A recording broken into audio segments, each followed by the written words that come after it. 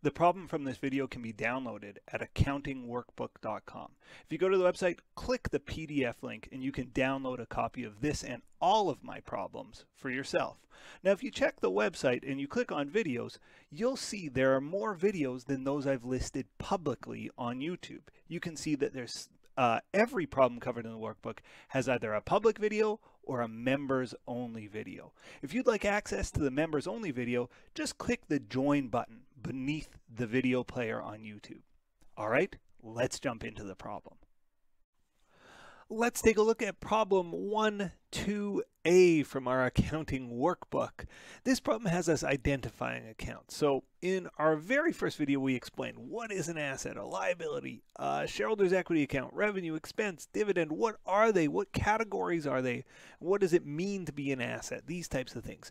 This video has us flexing those muscles. So we're going to go down our list. For each account, we're going to say, is it an asset? Is it a liability? Is it shareholders equity, revenue, expense, or dividend? And further, if it's an asset or liability, and many of these will be, is it current or long-term? Now, we haven't discussed this yet. Current versus long-term.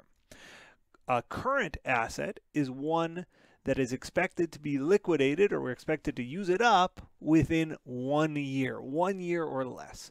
So an example of a current asset is inventory, right? Walmart expects to sell through any piece of inventory in less than a year. So Walmart's inventories are current assets. Cash, we're constantly moving. It's very much considered a current asset. Now, if I go back to the Walmart example, I see that they have at my Walmart, they have like refrigerators where they sell stuff out of the refrigerator, like that refrigeration equipment that keeps stuff cold.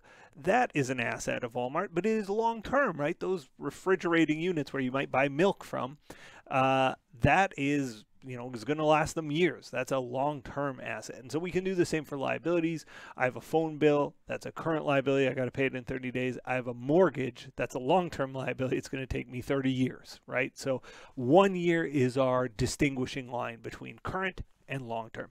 Okay, I've rambled long enough. Let's get started. We just worked our way down the list, identifying it and as asset, liability, shareholders equity, revenue, expense, or dividend, and is it current or long-term? So number one, long-term investments. This is something we can own or control. That would be good to own or control. This is an asset. It even says in the name long-term. Well, there's our dead giveaway. It ain't current. Now, we can have current investments, right? I can buy and sell stocks and shares that I'm planning to hold for a week, a month, a couple months.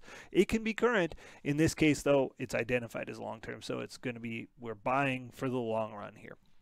Accounts receivable. Absolutely an asset. It's when somebody owes me money, and it's part of normal business. And so if somebody owes me money, a customer I've done work for, I've given them a bill, they haven't paid the bill yet, that's a typical account receivable situation. They're going to pay me in usually 30 days. Certainly 99% of customers are going to pay in less than a year. This is a current asset. Let's see. Consulting revenue. Well, it's got the word revenue in it. It is the company doing what it does to earn money. It's a revenue. Rent revenue, same thing. It's a revenue. Not noted as current or long-term. It's assumed it would have been earned in the last few months, maybe the last month or 12 months, depending on the time period we're looking at. Computer, that's an asset. And yes, computers go out of date quickly, but still one would expect a computer to last more than a year, so I would call that long-term. Liability, I should say mortgage payable is a liability. If it's got the word payable, that's a dead giveaway for a liability. If it's got the word receivable, you should be thinking asset. Mortgage payable is a liability, and it is a long-term liability. My mortgage is going to last 30 years. Salaries payable, those are liabilities. It's having to pay your employees' salaries, unpaid salaries. They're not going to put up with you for not paying them for a year. They won't be your employees. They'll be suing you. And so therefore, this is a current liability, not a long-term one. Cash is considered the most current of current assets. Supplies is indeed an expense. Retained earnings, we said, or supplies expense is an expense, and we'll talk about that in a minute. Retained earnings, we said, was one of our two shareholders equity accounts. It's the company choosing to keep profits within the company, and it's the account that tracks that. Temporary investments, asset. The word temporary indicates to me that it is current or short term. Accounts payable, Liability, think of your phone bill when you think of accounts payable. And when I think of my phone bill, I think 30 days, so current. Income tax expense, that's an expense. Car is an asset, and it is a long-term asset, right? It'll last you more than a year. Salaries expense is an expense. Utilities expense is an expense. Land is an asset, and it's a very long-term asset. It'll be here long after we're dead.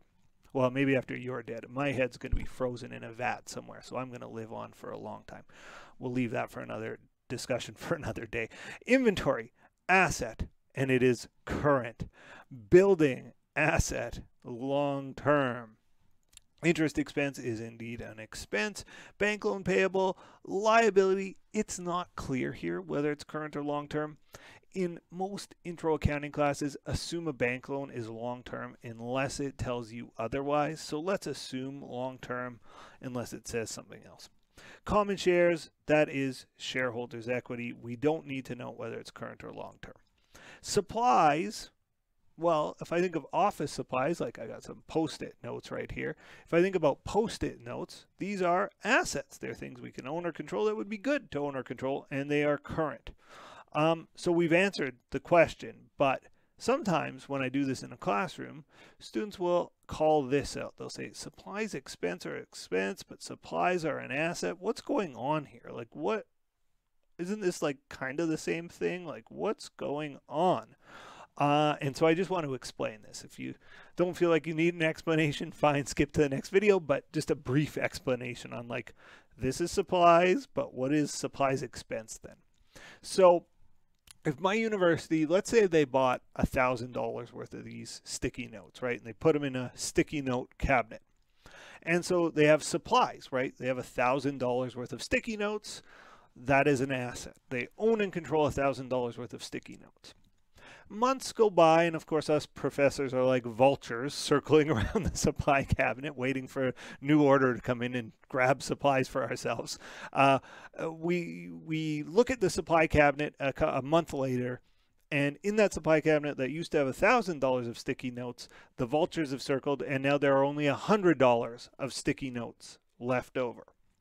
Well, we have $100 worth of assets, right? If we're the company here, we have $100 worth of assets. We have $100 worth of sticky notes. That is my supplies asset. That is this one. What about supplies expense? Well, supplies expense is the amount of supplies I've used up in a given period of time. And so from the perspective of the company, they've used $900. They had $1,000. Now they only have $100. Their supplies expense for that period is $900. It's the amount of supplies they've used up over a given period of time. So it sounds similar. Supplies the asset and supplies the expense, but it is different. Supplies the asset, how much physical stuff do I have? Supplies the expense, how many dollars worth of supplies have been used up? Okay, I hope that was fairly clear. This is, again, is chapter 1, module 1. We really explore this concept in chapters 2 and 3 of the course, but it's good to have sort of that, we've primed the pump now, right? When we get to it in module 2 or module 3, you're going to be ready for it. Okay, stay tuned for our next video. Bye for now.